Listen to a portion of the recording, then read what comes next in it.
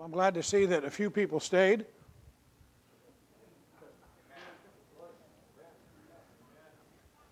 Sometimes I think sometimes I get people cranked up and upset or whatever, and they leave and don't come back for the next session. People always want to know a little bit about the speaker. I mentioned a little bit in the first service. I remember a salvation experience when I was age 8 in Thailand. But when I went down to that Answers in Genesis seminar in West Palm Beach and heard Henry Morris speak, Dr. John Morris, Ken Ham, and then I left that place with a copy of that book, Evolution of the Lie, and started reading it. I read Henry Morris's The Genesis Record, and my head was just throbbing. My wife thinks that's when I was saved, because that's when she noticed the big change. Isn't there supposed to be a change when the Holy Spirit converts you? And so maybe I can claim two salvation. I don't know. Actually, I do know this, that if Jesus Christ is not who he says he is, I'm done. There's nowhere else to go. He's the only one that provides that salvation.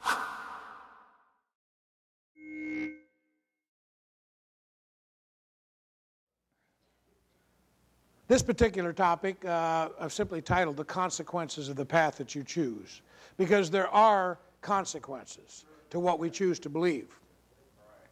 And I'm going to try to tie a few really important points together in this one, maybe drag a couple of points from the earlier ones into this one, so we can see once again the relevance of the creation issue. If you have your Bibles, once again turn with me to Proverbs chapter 4, verse 18 and 19. Excuse me. Proverbs chapter 4, verse 18 and 19, where we read, "But the path of the just is as a shining light that shineth more and more into the perfect day. The way of the wicked is as darkness. They know not at what they stumble." Our Heavenly Father, I pray that you'll help this speaker just step aside. Lord, let the glory and truth of your word shine through. Cut through to those hearts that you've determined to speak. Lord, we'll be careful to give you the honor, the glory, and the praise.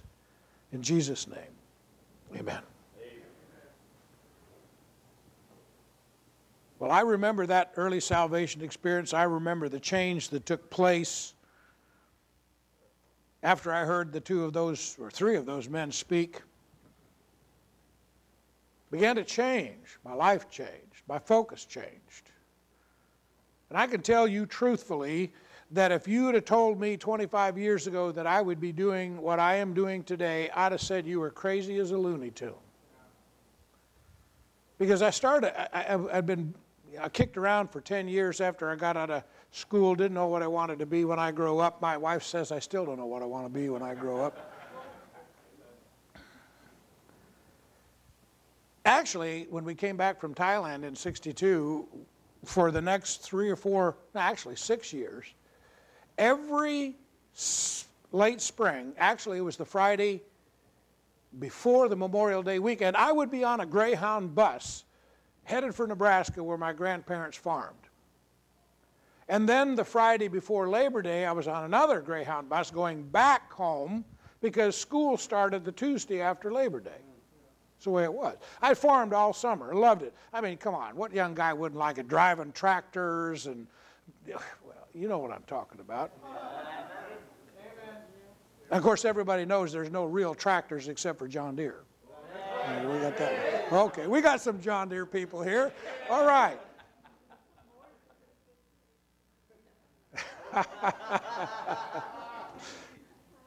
But I thought I wanted to be a farmer. I loved it.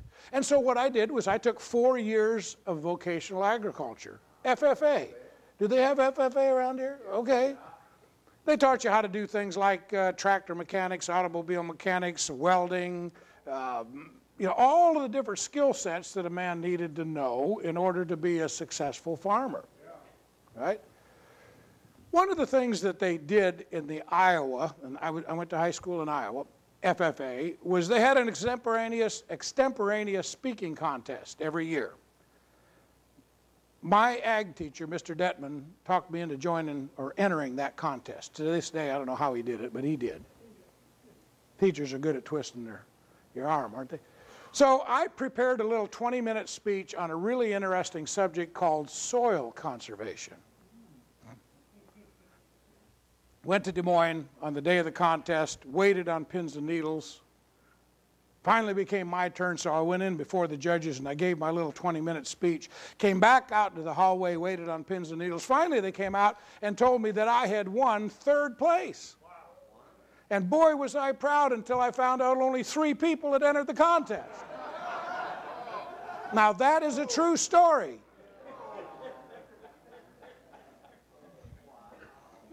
So if you came here today thinking you're going to hear some big eloquent speaker, I think you need to kind of set that one aside. I do what I do because God called me to do it. And I'm going to tell you something. If God calls you to do something, He will equip you to do what He's called you to do. In fact, He says all things work together for those, what? That are called according to His purpose. Right? So, when we look at this subject this morning, I want you to not pay attention to what I'm trying to say in the sense that I'm saying it. I want you to look at it as a message from the Lord. Because it's an important message. The path of the just is as the shining light that shineth more and more to the perfect day. The way of the wicked is as darkness. They know not at what they stumbled. I wondered a long time, what are these 2 paths? Where are they leading? Where do they wind up in the end?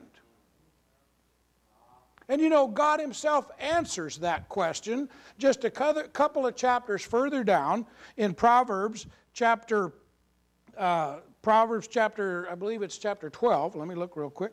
I'll tell you. Proverbs 14, verse 12, had the reversed. He says, there is a way that seems right unto a man, but the end thereof is the ways of death. Now, I would venture to say, most people today would probably agree when I say that if God says something, you need to pay attention, don't you? But when He says it twice, you really need to pay attention. And just a few chapters further down in Proverbs 16, verse 25, He says it again. There is a way that seemeth right unto a man, but the end thereof are the ways of death. Now today, the path that seems right to most people, the path that many, many Americans are choosing to follow, is what I call the path of evolutionary humanism.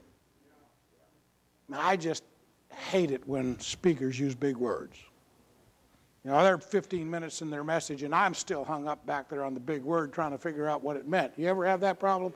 Happens to me all the time. All right, let's break that apart. Evolutionary humanism. Humanism is relatively simple to understand. It's about me. Everything is about me. I'm the center of the universe. It's what I like. It's what I want. It's what I need. It's what I care about. That's what humanism is. Evolution, on the other hand, has come to mean a lot of things to a lot of people, and I really need to be specific about defining it. Like I said earlier, John Morris says evolution teaches from goo to you by way of the zoo. That's how you all got here. And that is kind of a funny, cutesy way to say it, but in essence, that's what they teach. But you see, what they're teaching is one kind evolved into a higher, more complex kind over and over again to get from particles to people. We're talking about vertical evolution here. That's what they teach in the public education system. We are not talking about horizontal variation within a kind. God programmed the variation within the kind in the first pair that He made of that kind. And as they began to reproduce, all of those variations began to show up. How do we know that? Because when you get to the limit of the kind, they become sterile. They won't breed any further, like a mule, for instance. Well, today, people have started to follow this path of evolutionary humanism. Let me define evolution. Actually, I think I can use an example of what happened to me down in Peru. We have a couple of missionaries down there, and I've been down there 3 trips. On the second trip, I believe it was, I went down there. It might have been the third. I walked out of George's Airport in Lima, and there on the far left-hand side of the parking lot at the airport in Lima was this huge billboard sign. Now, Lima is a city of 12 million, so this is a big city. And here is this huge, actually, later I had a V8 moment, you know. Not that I wanted to have a V8, but that I wished I'd have taken a picture of the sign, because if I had, I wouldn't have to explain to you or describe to you what was on the sign. Why? Because a picture tells 1,000 words, doesn't it? Kind of like this picture tells 1,000 words. You wouldn't want to make a decision here, would you? Can't you just see the highway patrolman? He's there waiting to write you a ticket, right? Well, there on the far left-hand side of this huge billboard, and this billboard illustrates my definition of evolution, was a picture of an old Tandy 1000 SX computer. See a couple of heads nodding.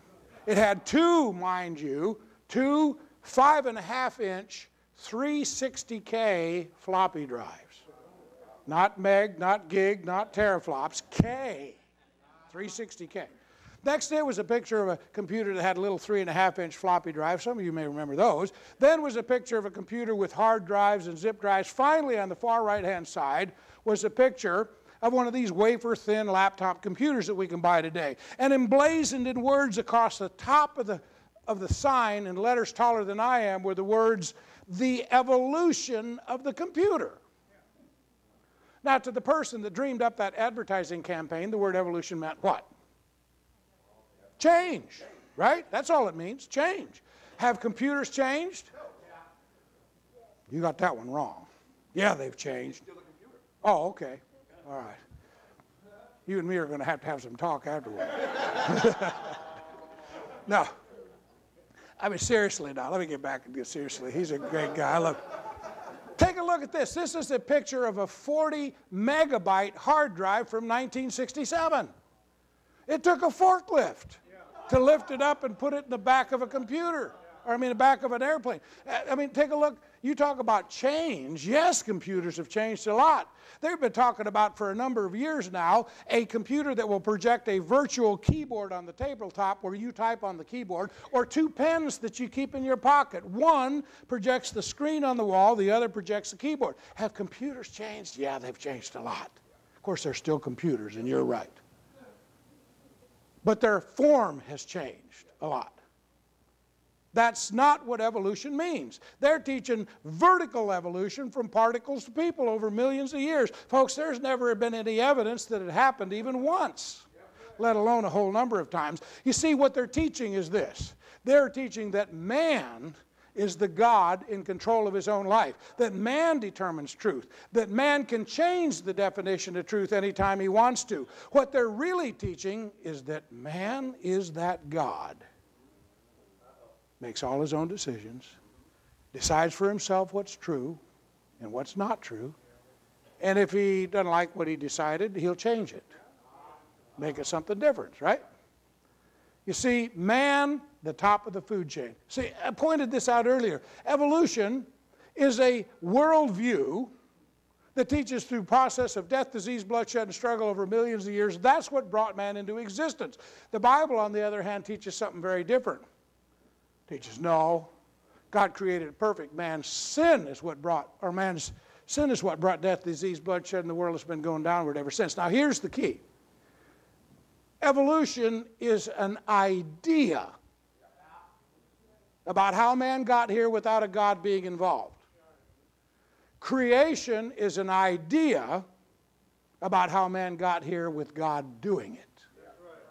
And they are two different worldviews. They are going in opposite direction. In fact, many Christians today who think that you can add the millions of years of evolution to the Bible don't understand this one simple slide. They are two different worldviews. They are going in opposite directions. They wind up in two different destinations, each carrying two different sets of eternal consequences. And one of the things the church has begun to forget today is the fact that ideas have consequences. Let me illustrate that. I mean, you know who this guy is. His name's Adolf Hitler. What you may not know about Hitler is that he believed Darwinian biological evolution, hook, line, and sinker. He believed Darwin was right, that we all evolved from some common ape-like ancestor. Therefore, Hitler reasoned, that means some of us are further along the evolutionary line than others. That makes us superior. And it's a lie. Racism comes right out of the pit of hell. It is not biblical.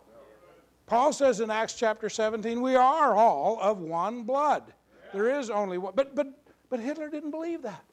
He believed Darwin was right. That's why he didn't see any problem at all of killing millions of gypsies, Jews, and blacks. Why? He was simply being true to his worldview. When he came to power, he was exterminating, in his view, subspecies of humans that had not evolved as far as the Aryan race had.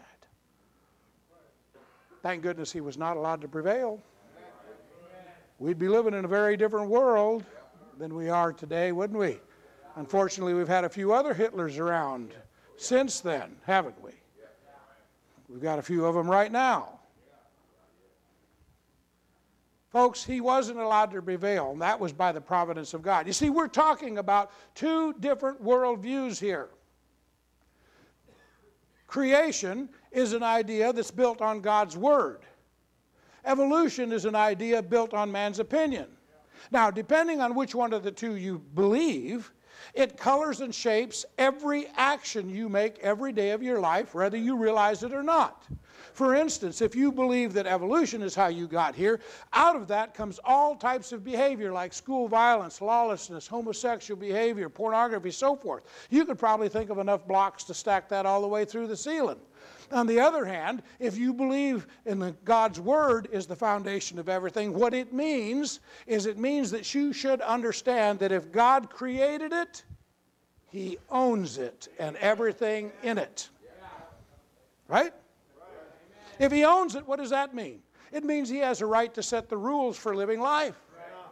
If He has the right to set the rules for living life, it means He has the right to set the penalty for breaking the rules.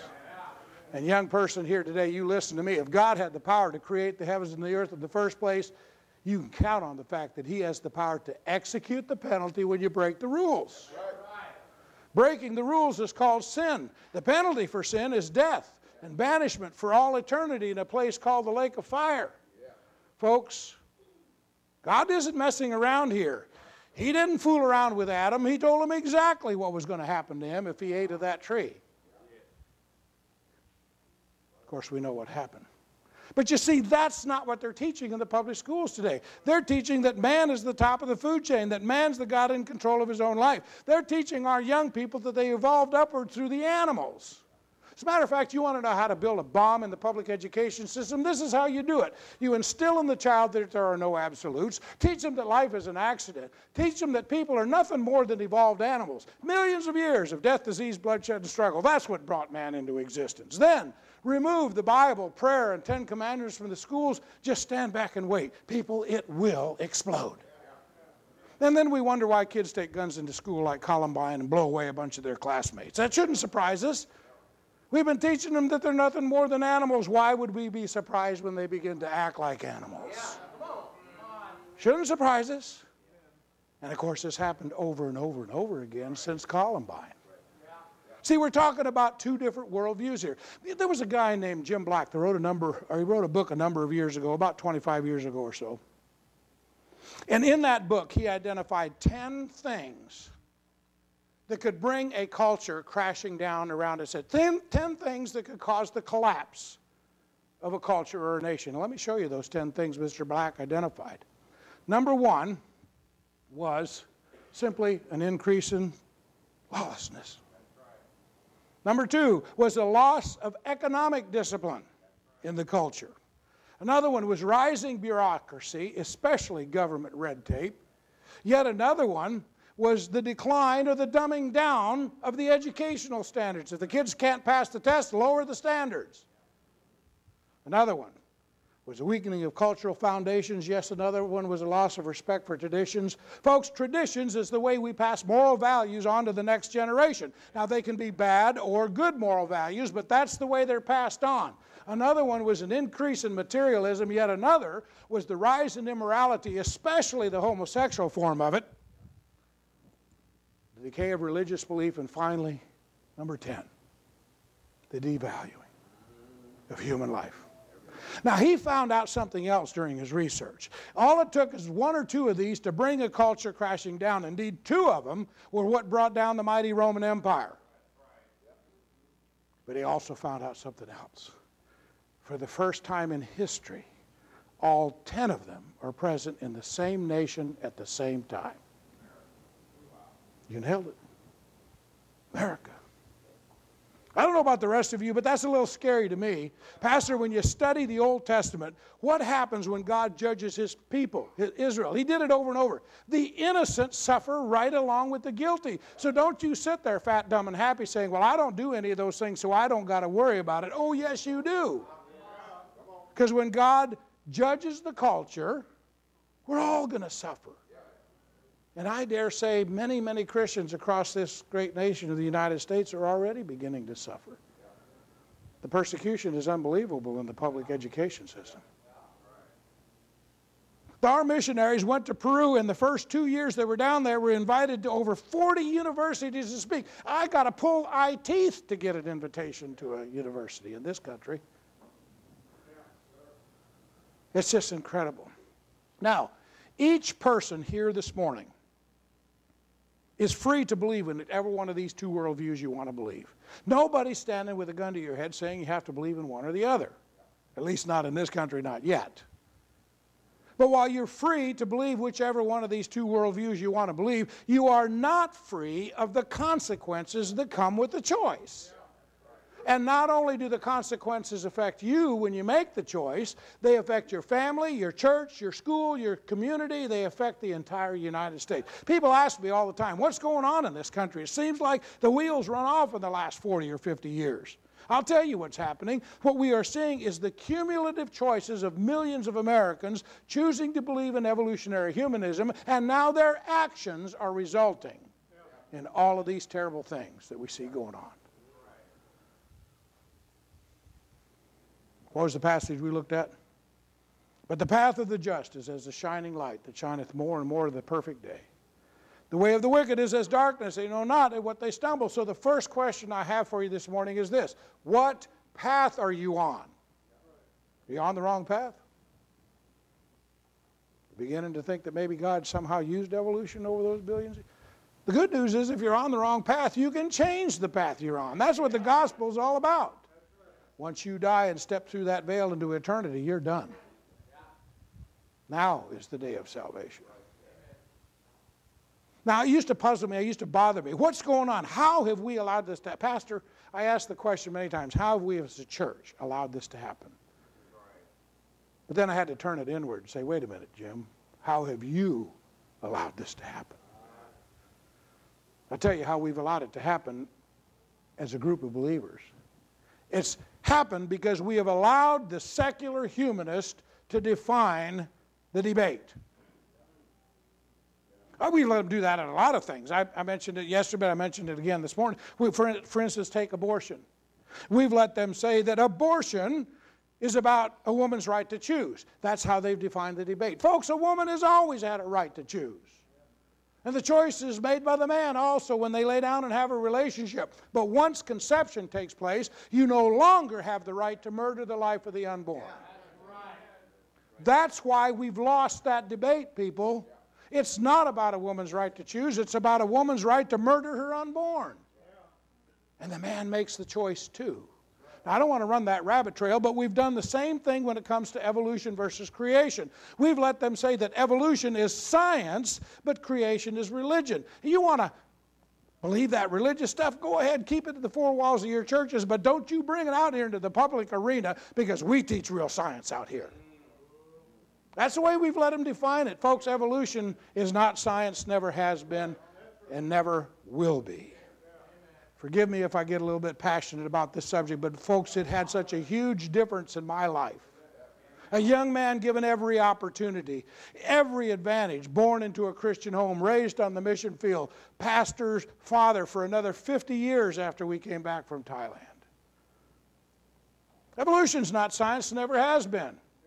Somebody's thinking, okay, this guy's gone right over the top. Well, let's go there for just a second. What is science? Well, first of all, science is a noun. That's just in case I got some English teachers here. We want to get that right. But science has been defined for a long time as a branch of knowledge or study dealing with a body of facts, systematically arranged and showing the operation of the general laws. Then, about 40 years ago, they added a second major definition, and that is the systematic knowledge of the physical or material world that's been gained through observation and experimentation. Now, I want to apply both of these to creation and evolution. Let's see which one's science, let's see which one's religion, let's see if they're both science or both religion or what's what. All right, first of all, evolution. Is evolution based upon a branch of knowledge or study? Does it deal with a body of facts? Is it systematically arranged? Does it show the operation of the general laws of science? No. Remember, I defined it for you. Vertical evolution from particles to people. Folks, not a single fact supports vertical evolution, let alone a whole body of facts. But I'm not even going there. Let's talk about the second law of thermodynamics. Does it support the general laws? No. The second law of thermodynamics is the law of entropy. Everything is wearing out and breaking down. Everything is going from complexity to simplicity, from high order to disorder. Nothing in this universe is not subjected to that law. In fact, I like to point out that I'm a perfect example of it. I mean, all you got to do is look at me. My eyes don't see as good as they used to. My memory deserted me a long time ago. And of course, everything's definitely moving down. What does evolution teach, folks? It teaches everything is evolving upwards into higher and higher, more complex life forms. It's going directly contrary to one of the two most proven laws of science. All right, what about the second definition? Is it based upon the systematic knowledge of the physical or material world that's been gained through observation and experimentation? See, what is empirical science? In order to be empirical science, we call it the scientific method. What is it? It has to encompass three things. Number one, it must be observable. Got some students out there. Number two, must be testable. Number three, it must be repeatable or falsifiable, right? That is empirical science. Has anybody ever seen vertical evolution from one kind evolve into something higher? No, never seen it. Have they ever found any evidence that it happened in the past? No. Folks, they've been looking for the missing link for 150 years since Darwin first posited the idea. There's a reason they call it the missing link. Still missing. What does it mean? It means evolution. Vertical evolution, particles to people, is outside of the realm of empirical science. Therefore, it is philosophical. It is a faith-based belief system. People believe it, even though there's no scientific evidence to support it. Now, I've already established in this presentation that you can believe it if you want to. But there's consequences that come with that choice. What about creation? Is anybody there when God created the stuff in the beginning? No. Is God creating stuff out of nothing today? No. What does that mean? Creation is also outside of the realm of empirical science. It is philosophical. It's faith-based. So, what we have here is two faith-based belief systems that are competing. Dare I say we have two religions that are competing. Now, every true follower of Jesus Christ, a born-again Christian, knows that biblical Christianity is not a religion, it's a relationship with the Creator. But the world looks at it as a religion. So you need to be able to talk at them and with them about that. You know, one of the things that used to drive me crazy is they like to say, oh, well, no real scientist with a real PhD from a real university believes in creation. All of the real scientists know that evolution's a fact. Well, I'm here to differ with them, folks. There's thousands of men with PhDs that believe God created it just like He said He did. In fact, there's a book back there on the table called In 6 Days, Why 50 PhDs believe God created it just like He said. They write a chapter from their scientific discipline, from his or her scientific discipline, explaining why the science from their discipline supports young earth biblical creation. Actually, there's a second book now that you can get on the Answers in Genesis website, on the AIG website, called The Seventh Day, 40 more PhDs. Now, there's another problem that we run into all the time that I want to go right to the heart of, and that is the problem of the evidence. You see, I kind of pointed this out yesterday at the college, but what we need to understand is there is an argument about the evidence. The average person thinks, well, over here in this pile is all the scientific evidence that supports evolution and shows it to be true, and over here in this pile is all the scientific evidence that supports creation and shows it to be true. And there's this big argument and debate going on. The evolutionists are saying our evidence is better than yours. The creationists are saying, no, ours is better than yours. Folks, that's not what's going on at all. Doesn't matter whether you are an evolutionist or a creationist. We have exactly the same pile of evidence to look at. The only difference is the presuppositions that you look at the evidence with. There's one of those big words, presupposition. What is it? It's your worldview. It's what you believe about how you got here and came to be. Candy and I have been to the Grand Canyon many times. Let me just illustrate this for you. The last 18 years, we've rafted down it a couple of times. We've hiked into it from both the north and the south rim.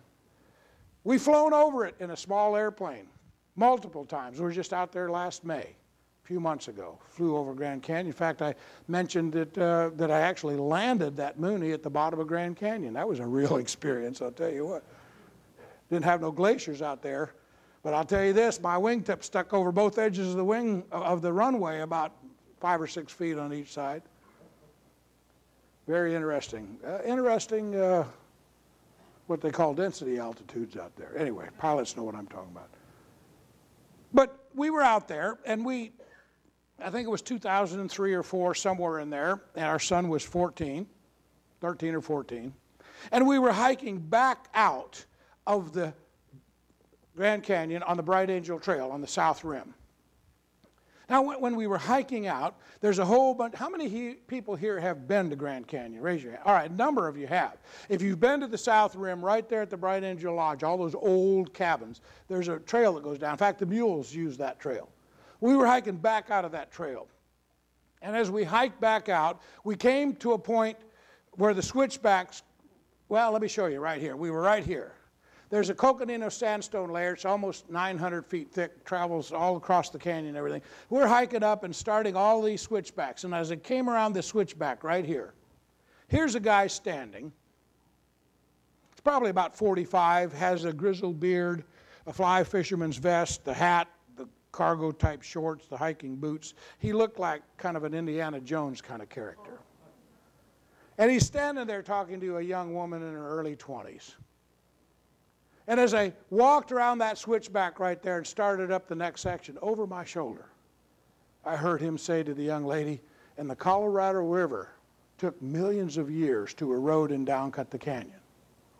And I turned around, and as I did under her breath, I heard Candy say, "Don't you say a word."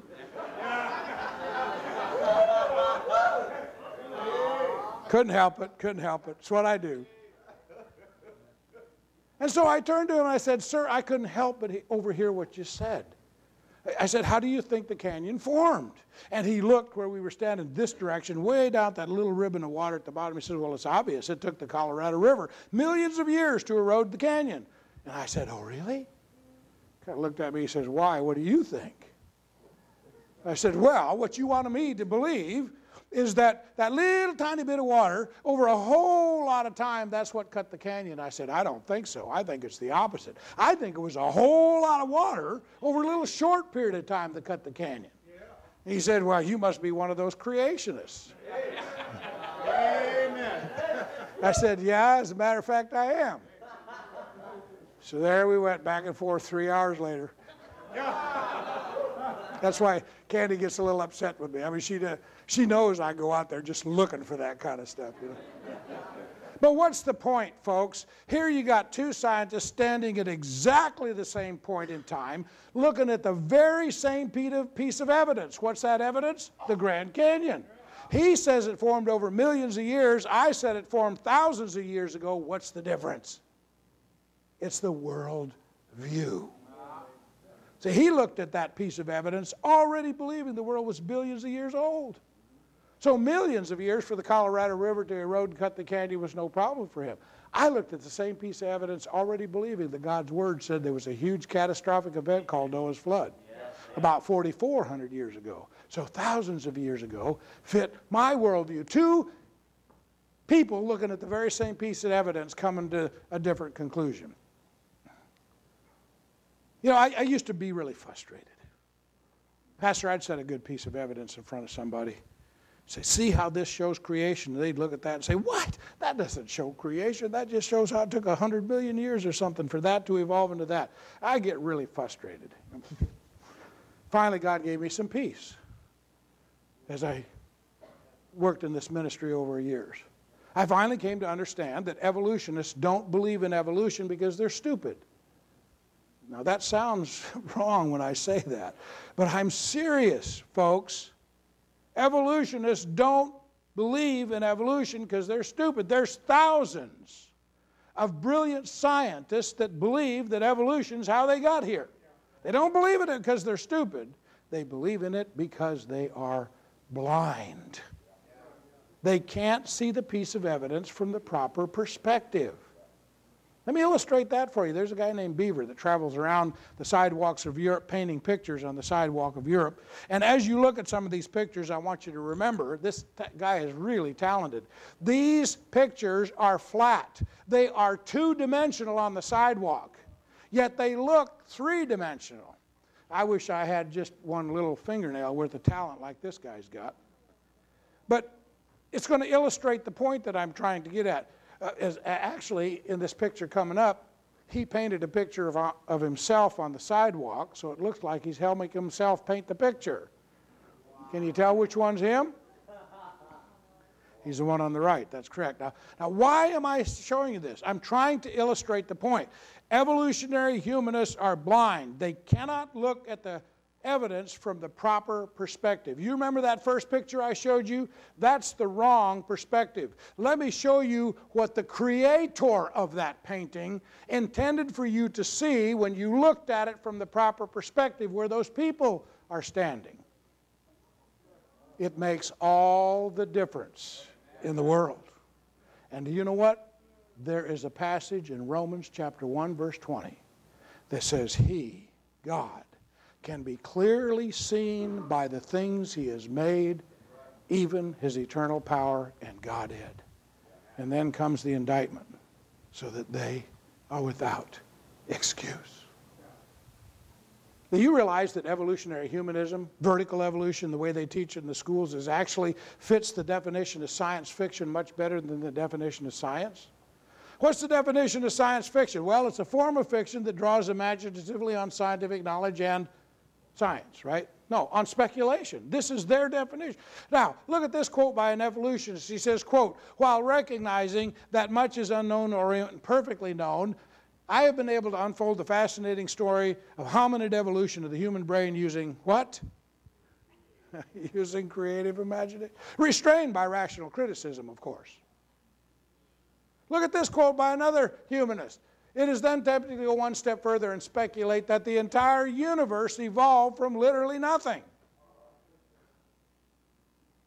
What was the definition of science fiction? By their own words. It's a form of fiction that draws imaginatively on scientific knowledge and on speculation. And then they have the nerve to say somebody like me or your pastor who believes that God created the heavens and the earth are ignorant, stupid, or insane. Look at this quote by Dr. Richard Dawkins. This guy is one of the most famous evolutionary humanists out there. He is traveling around the United States making an apologetic in our colleges and universities like I make a defense of the gospel. Look at this quote by Dawkins. He says, quote, it is absolutely safe to say that if you meet somebody who claims not to believe in evolution, that person is ignorant, stupid, or insane, or wicked. But I'd rather not consider that. Folks, he's talking about me. He's talking about you, if you believe God created the heavens and the earth. But did you notice what Dr. Dawkins said? Look closely at what he said.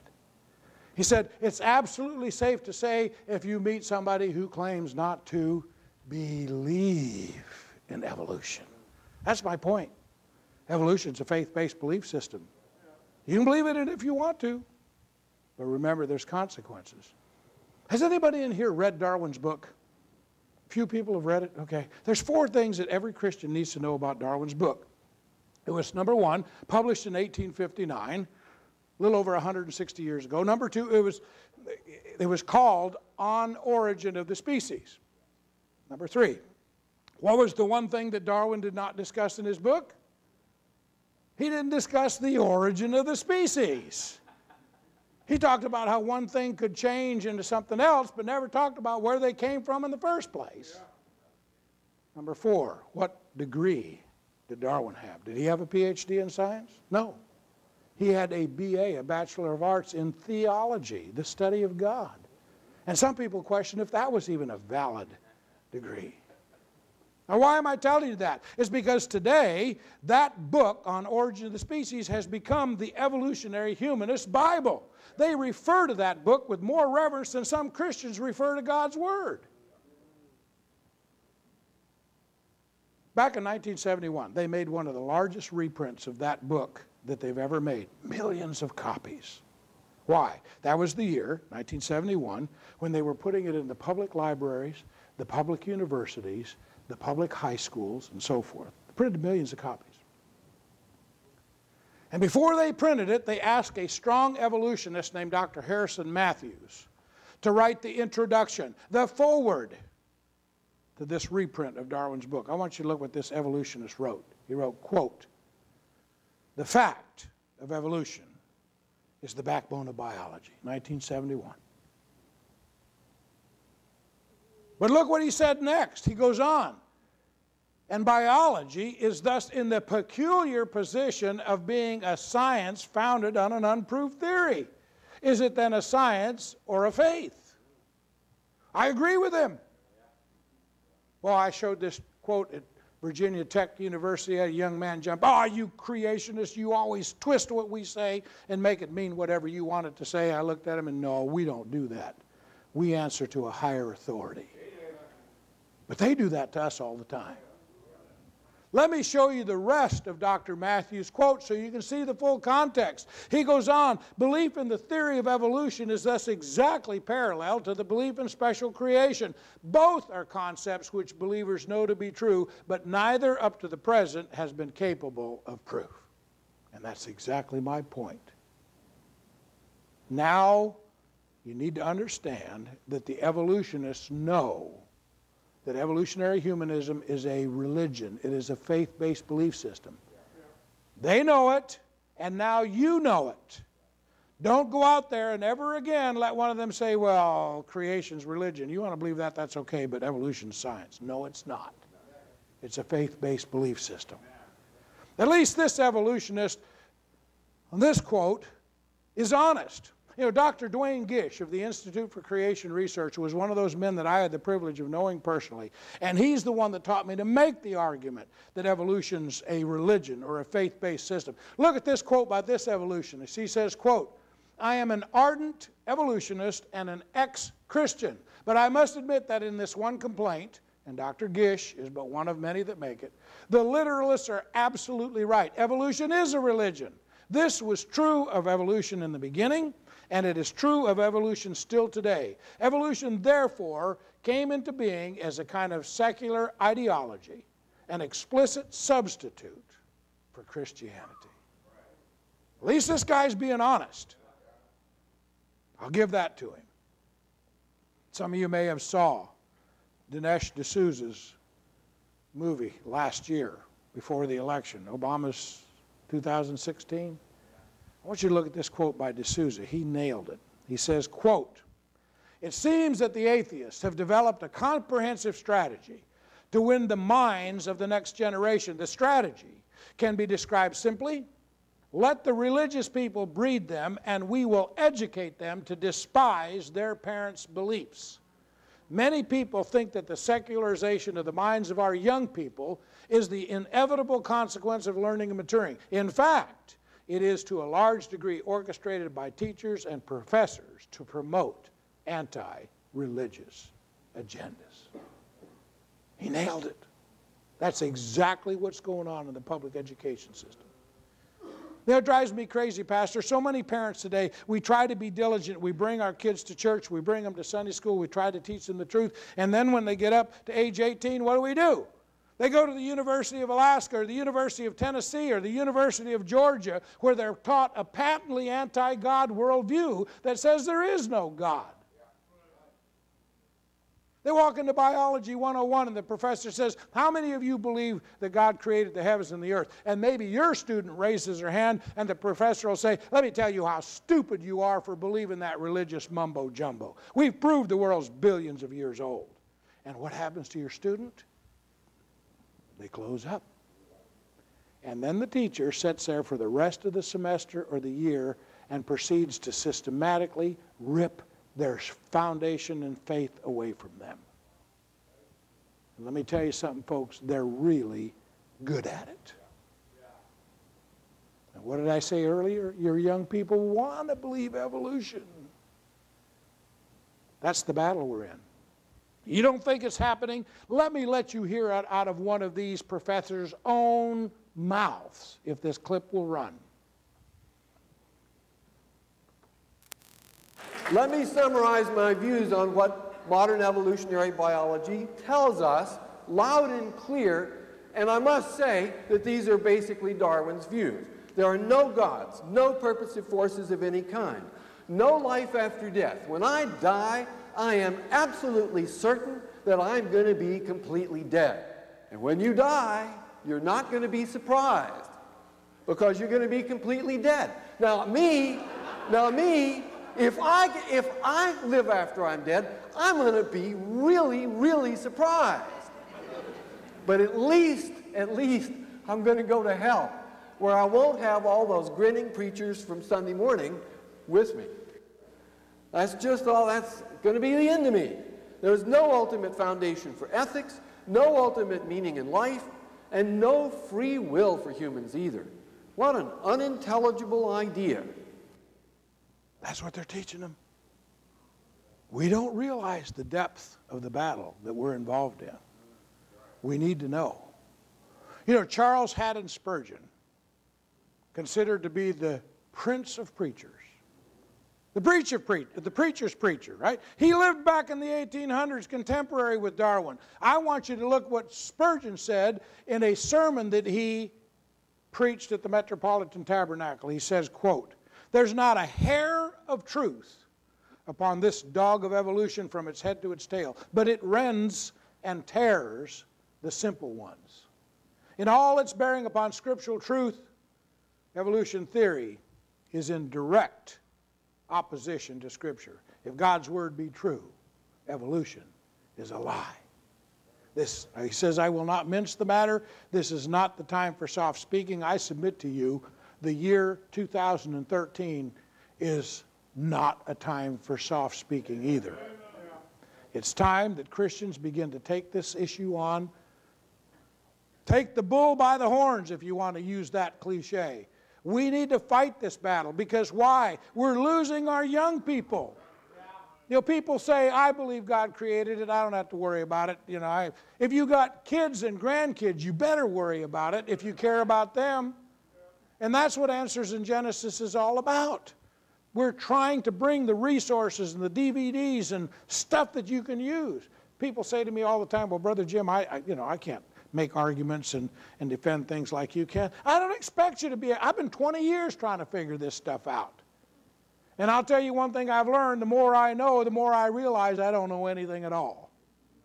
Because there's so much more that can be learned. Now the good news.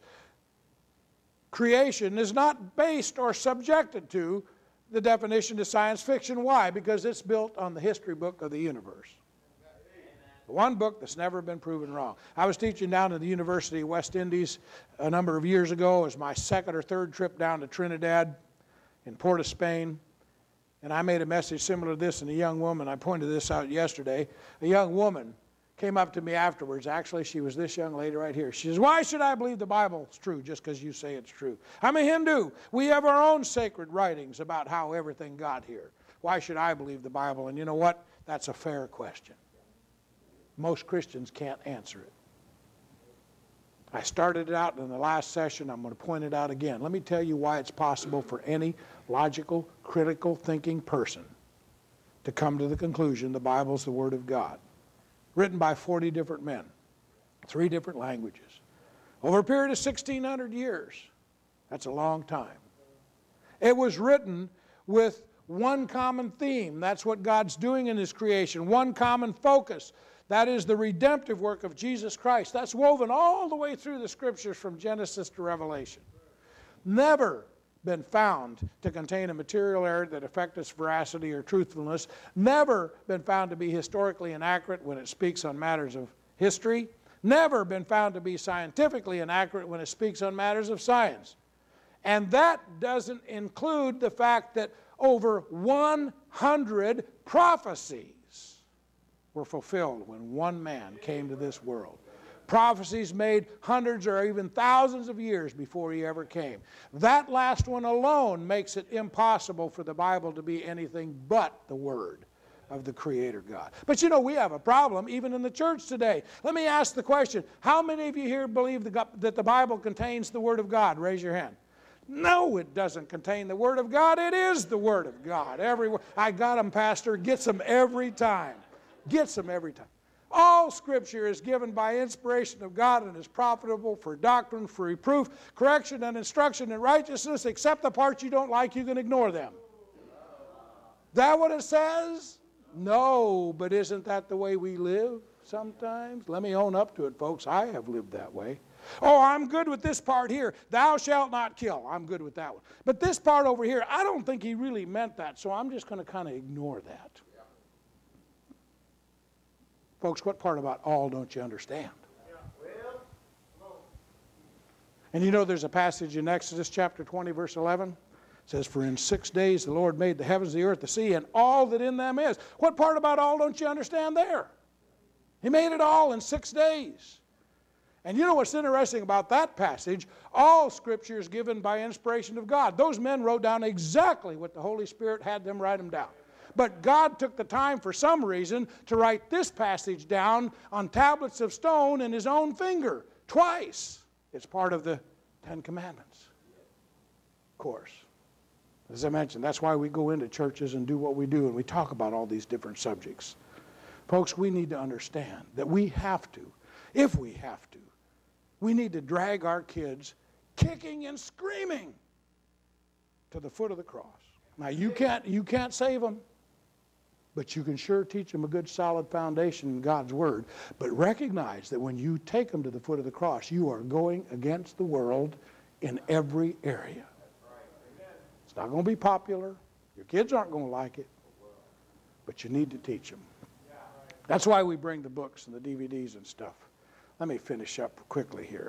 I mentioned a couple of these earlier. You know, these 3 books, the answer book, you know, 1, 2, and 3 are really great because they cover 90 of the most commonly asked questions. How do we know the Bible's true is a second series that we've started. There's also How Do We Know the Bible's True Volume 2. I think she has a few of those copies on the table. There's now How Do We Know the Bible's True Volume 3, which should be coming off the publisher sometime very, very soon.